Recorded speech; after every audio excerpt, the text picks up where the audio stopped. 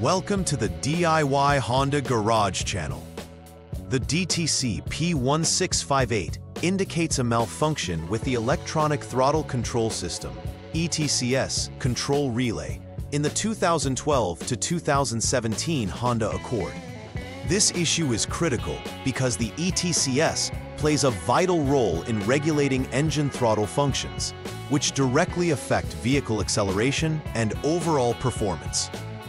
Located in the underhood fuse relay box, the ETCS control relay is responsible for the operational control of the throttle body, receiving signals from the powertrain control module, PCM, to execute specific commands. A malfunction can lead to poor engine performance, increased emissions, and could potentially render the vehicle unsafe to drive. The initial diagnostic steps involve capturing freeze frame data and an onboard snapshot to obtain invaluable information about the issue. This data provides a snapshot of the vehicle's condition at the time the error code was triggered. Ensuring that comprehensive troubleshooting is based on accurate historical data, preventive maintenance can significantly mitigate the chances of DTC P1658 reoccurring. Conducting regular inspections of electrical components ensures that any wear or potential problems can be identified early. This includes checking for corrosion, dirt, or loose connections, particularly around the ETCS control relay and the PCM, as these can lead to intermittent issues. Keeping electrical connections clean and secure is paramount for reliable functionality. Additionally, ensuring that the PCM is updated with the latest software can enhance compatibility with the vehicle's systems and improves performance reliability. Taking these preventive measures contributes to longevity and efficient operation of the electronic throttle control system. In conclusion, understanding DTC P1658 and its implications for the Honda Accord is essential for effective troubleshooting and repair. The electronic throttle control system plays a vital role in the engine's performance, and issues related to the control relay must be addressed promptly to avoid potential performance hazards.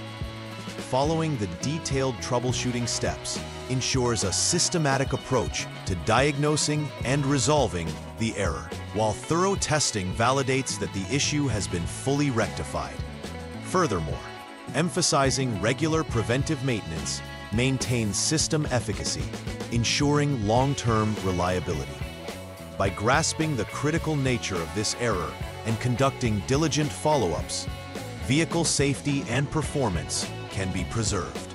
The ETCS control relay is crucial for the operation of the electronic throttle control system in the Honda Accord.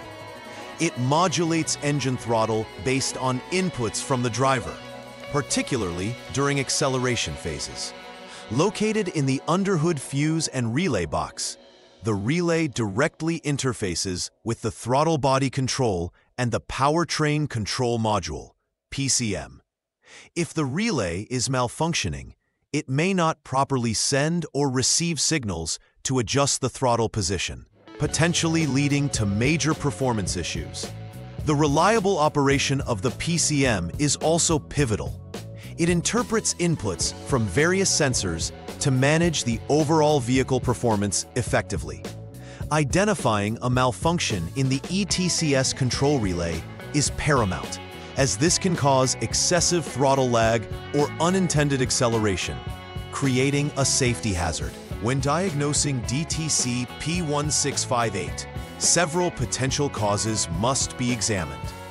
An intermittent failure in the relay itself may occur, which can be challenging to identify during standard testing procedures, since the system may appear fine at times.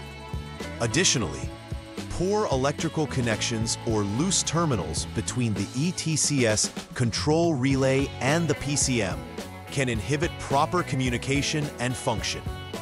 Often presenting as variable symptoms, the ETCS relay itself may also simply be faulty, necessitating testing or replacement. It's essential to check each of these components methodically to discover hidden faults that may not be immediately obvious. This thorough approach allows technicians to isolate the exact nature of the issue, while ensuring no critical part of the system is overlooked. Symptoms associated with DTC P1658 typically manifest as engine performance issues. Drivers may experience noticeable delays in throttle response, which means when the accelerator is pressed, the vehicle does not accelerate as expected or behaves erratically. Additionally, the vehicle may encounter difficulties maintaining speed, particularly on inclines or during rapid acceleration. Often, warning lights will illuminate on the dashboard, advising the driver of a malfunction. These symptoms may worsen as the issue continues, leading to overall poor vehicle reliability. Understanding these symptoms is crucial, as they will guide the technician in verifying whether the DTC is indeed the root cause of the experienced issues. In the first troubleshooting step for DTC P1658, the technician must verify the problem clearly. Begin by turning the ignition switch to the on position. In this context, on mode signifies that the electrical systems are powered, but the engine is not necessarily running. Next, use the Auto Diagnostics System, HDS, to select the ETCS test from the inspection menu. During this test, it is essential to check if the relay circuit is functioning correctly. If the result indicates that the circuit is okay, it may suggest an intermittent failure scenario, instructing the technician to examine for loose connections or terminals at both the ETCS control relay and the PCM for further diagnostics. However, if the failure condition is duplicated, it indicates that further investigation is required in Step 2. The second troubleshooting step involves testing the ETCS control relay itself. Start by turning the ignition switch to the lock position, or off mode, ensuring that all electrical power is down to permit safe handling. Remove the ETCS control relay from the underhood fuse relay box where it's located. Carefully inspect the relay's physical condition for any signs of damage or corrosion. Using a multimeter, test the relay to determine if it functions as intended. If the relay proves to be functional, it is essential to proceed to Step 3 for further diagnostics. Conversely, if the relay fails the test, replacement is necessary, followed by completing the repair verification process to confirm that the new relay resolves the issue. Step 3 directs focus toward checking the DBW-RLY-CL wire, which serves as a critical electrical path in the system. Begin by ensuring the ignition is in the lock position or off mode to avoid any accidents or electrical shorts. Subsequently, jump the SCS line with the HDS as a precaution. Next, disconnect the PCM connector A, specifically the 51-pin connector keying. At this stage, the technician will check for continuity between the specified test points, which include the DBW-RLY-CL wire and body ground, while ensuring the ETCS control relay remains disconnected. If continuity exists, this indicates a short circuit in the wire between the PCM and the ETCS control relay, necessitating repairs to this wire.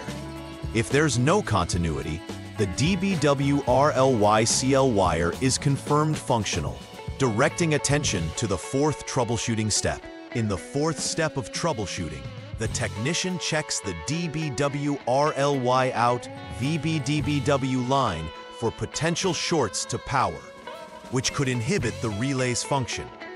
Start by disconnecting PCM connector C, also a 51-pin connector, which allows access to the specific wire for testing. Turn the ignition to the on position, ensuring that the systems are powered. Using a multimeter, measure the voltage between the designated test points. PCM connector C pin number 2, yellow-green, and body ground.